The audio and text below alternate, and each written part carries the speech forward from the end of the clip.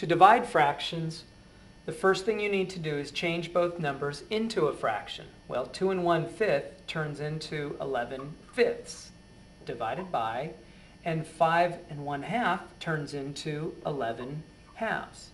Your second step is to multiply by the reciprocal of the second fraction. So the first fraction stays the same, that's 11/5. But now over here, the division becomes multiplication. 11/2 turns into 2/11. The next step is to see if anything can be cross-canceled, and sure enough, 11 and 11 are both divisible by 11. So 11 divided by 11 is 1, 11 divided by 11 is 1, and now nothing else can be cross-canceled, so we multiply. 1 times 2 is 2, 5 times 1 is 5, and the final answer is 2/5.